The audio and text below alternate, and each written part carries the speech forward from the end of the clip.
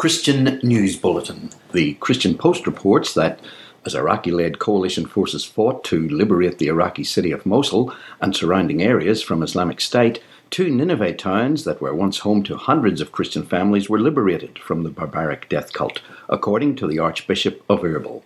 Chaldean Archbishop Bashar Wada said the hopes of thousands of displaced Christian families are on the rise, knowing that there's finally a concentrated ground effort to reclaim and liberate their homelands from IS.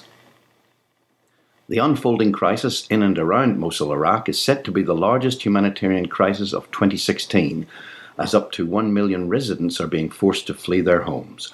Baptist World Aid has been anticipating this and has already sent $65,000 to their local implementing partner Medair for relief items.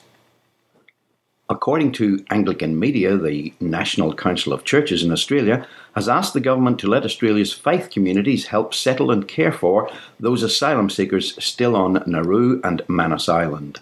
Melbourne Anglican Bishop Philip Huggins and General Secretary Sister Elizabeth Delaney are quoted as saying, "Hospitality and compassion are shared core values of the major world religions, notwithstanding our many mistakes and failures."